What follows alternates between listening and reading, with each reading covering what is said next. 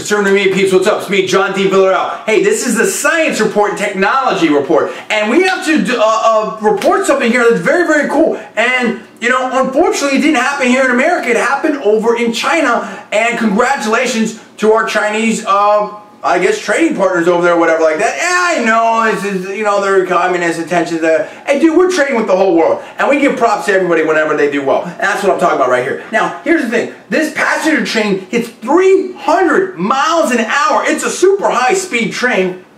It's going to cut the time between Beijing and Shanghai down to like 5 hours. And I'm just saying, like, hey, props to the Chinese. Good job on doing that, dudes. I mean, you're doing things over there. There's some other trains that were even faster during certain testing. A French train gave 357 miles an hour. A Japanese maglev train that went 361 miles an hour. But I believe this is, you know, this one for more of an extensive test, whatever. Check the article down there. And, you know, why can't we do that here in America? Now, I know we're talking about stuff, and they have the thing between New York and Washington that's kind of sort of fast, and we just did the bonds here for high-speed rail here in California, but we need something seriously, seriously fast to help reduce the airflow travel, whatever like that, and allow, I mean, dude, we need to get with the whole 21st century. You understand what I'm saying? So, I like this. I think it's very cool. There's also a video that we will link to below. You can check that out when they're on the train doing the test. I think it's really hot. I think it's cool. Again, props to the Chinese. I think we should look into doing it here and make sure that it's cost effective, everything like that. But